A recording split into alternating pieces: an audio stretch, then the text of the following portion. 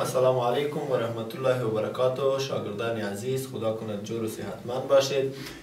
درس امروزی مضمون ریاضی ما شماست.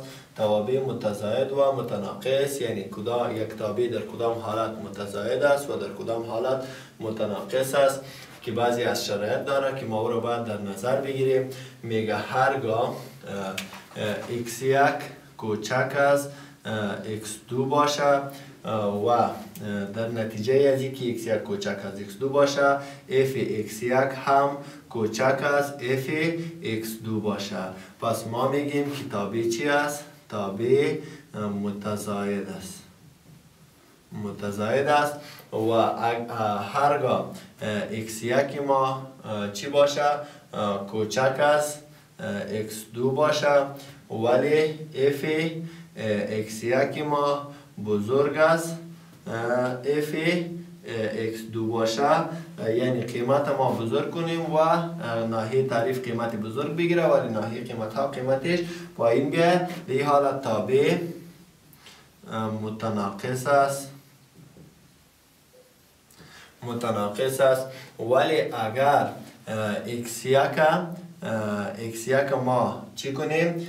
کوچک از x2 باشه ولی f x1 ما مساوی به f x2 شود. در این حالت تابع نه متزاید است و نه متناقص است. با اقسام تابع های ثابت که ما شما بعدا کار میکنیم. میایم در تابع های متزاید و متناقص یک مثالش کار میکنیم. خدا کنه که یاد بگیریم. یعنی ما میایم در تابع متزاید مثلا یا متناقص f x ما شما اگر x مربع مساوی به x مربع یک تابع باشه و ما را قیمت بدیم، یعنی x f x. اگر x یک بدیم y ما یک شوه، اگر x دو بدیم y ما 4 شوه و اگر x 3 بدیم y 5 شوه. به همون شکل اگر x منفی 1 بدیم y مثبت 1، اگر x منفی 2 بدیم y مثبت 4، اگر x 3 شوه y با عرض معذرت 9 میشه. اگر x 2 دادیم y مثبت 4 و اگر x منفی 3 دادیم y ما مثبت 9. میایم این تابع رو میبینیم که در کدام قیمت ها متزاید و در کدام قیمت ها چی است؟ متناقص است. یعنی ما میبینیم گرافش را رسم میکنیم. از روی گراف میفهمیم که در کدام قیمت ها متزاید. مثلا اگر x ما شما 0 دادیم y هم 0. اگر x 1 بدیم y ما شما 1 میشه. اگر x 2 بدیم y ما 2 میشه، 4 میشه. متاسف بعض معذرت y ما 4 میشه، یعنی x 2 کردیم و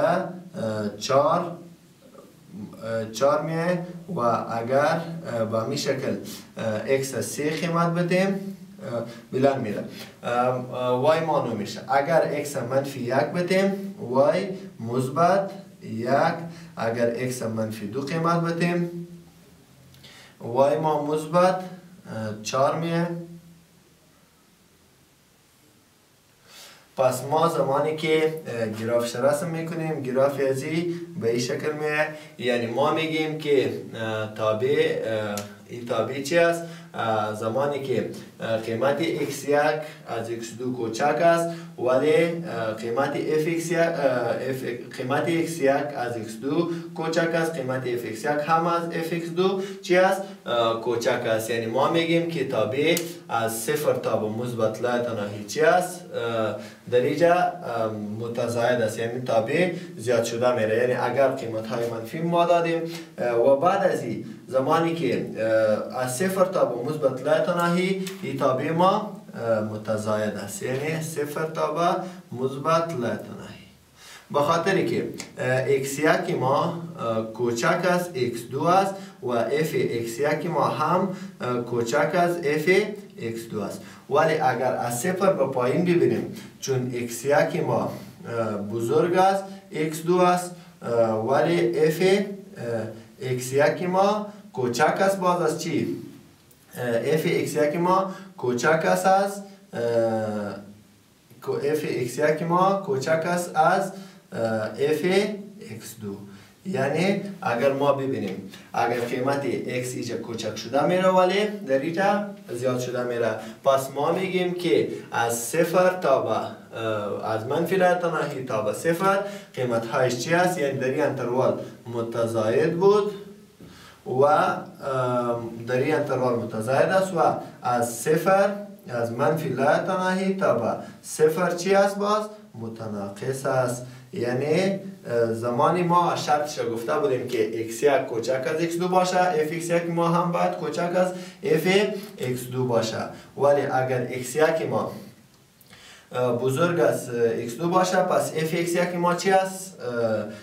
fx1 ما کوچک از fx2 است، پس از او خاطری چی است؟ متناقص است. میایم به مثال دیگه ای که در می باره کار میکنیم که تابع در کدام حالت متزاید و در کدام حالت متناقص است. مثلا اگر یک تابع ما داشته باشیم fx مساوی به منفی x مربع، میبینیم که در کدام قیمت ها متزاید و در کدام قیمت ها متناقص است. اگر قیمت گذاری کنیم x fx، اگر x صفر بدیم y صفر، اگر x یک دادیم y منفی یک، اگر x دو دادیم y منفی 4، اگر x سه دادیم y منفی 9.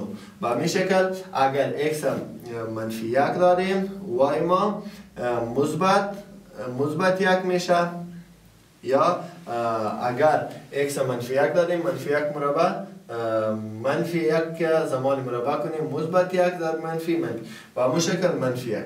اگر منفی دو دادیم جواب ما اگر زمانی که ما قیمت x منفی دو داریم پس جواب ما چند میشه؟ منفی 4 میشه. به همین شکل آلی ما میایم گرافش هم چی میکنیم؟ رسم میکنیم و میبینیم که این تابع در انتروال از صفر تا بالای تناهی چی است؟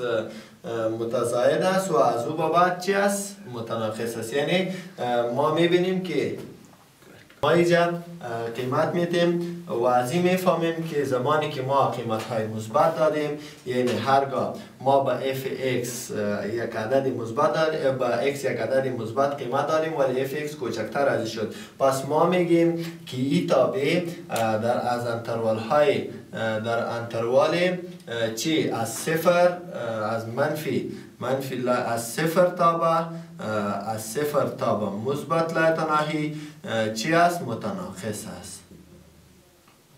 یعنی متناقص است و از منفی لای تناهی تا به صفر باز متزاید است.